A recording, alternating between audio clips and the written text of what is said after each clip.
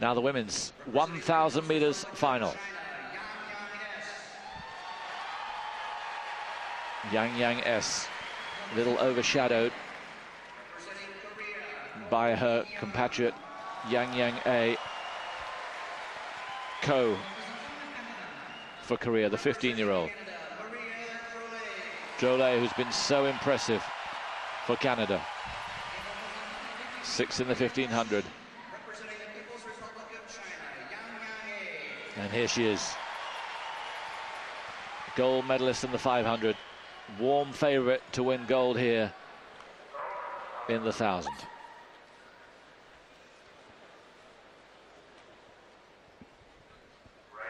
Yang S on the inside, then Ko, then Drolet, and Yang A.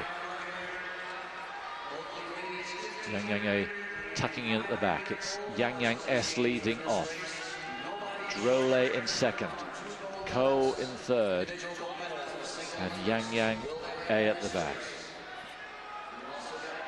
And Yang just making a move up into second place, in behind Ko, who leads now. And there she goes, Yang A making a move, and Yang S going up with her, looking for a way round the outside.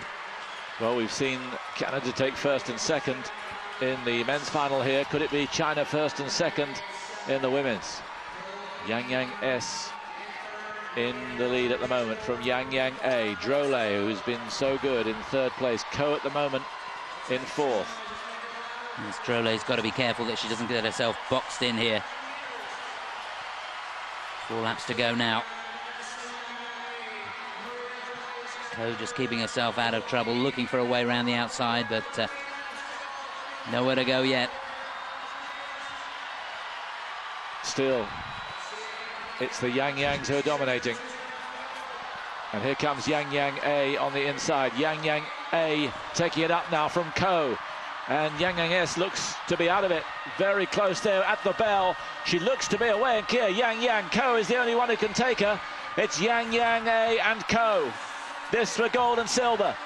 Round the final bend. Oh, so close. But it's the Chinese who's taken double gold. Yang A, who a few days ago gave China its first ever Winter Olympics gold medal, doubles up here in the 1,000. And Yang S taking the bronze medal.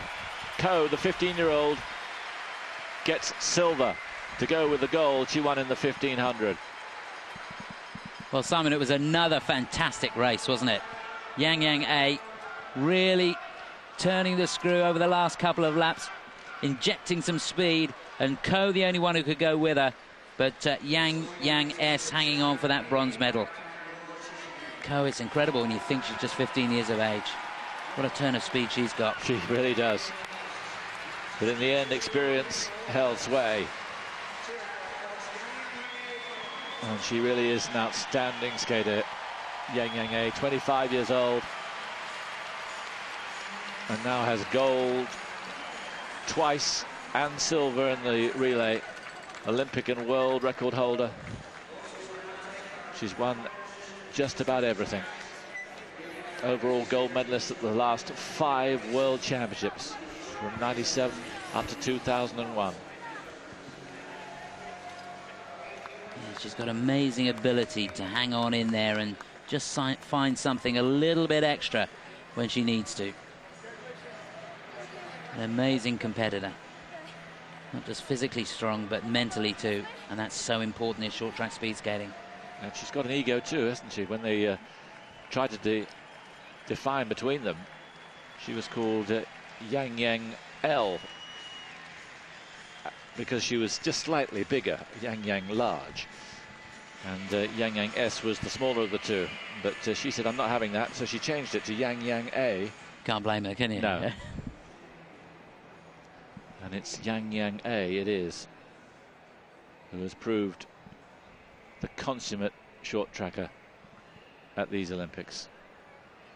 2 golds and a silver to go with the silver that she won in the relay at Nagano. But Ko did all she could and very nearly snuck up on the inside. Just a skate's length between them. Yeah, it was a close run thing. So 2 gold medals to go with a pair of gold boots. What a team. Both skated individual races, but a fantastic result for the Chinese team here. They'll be thrilled with that.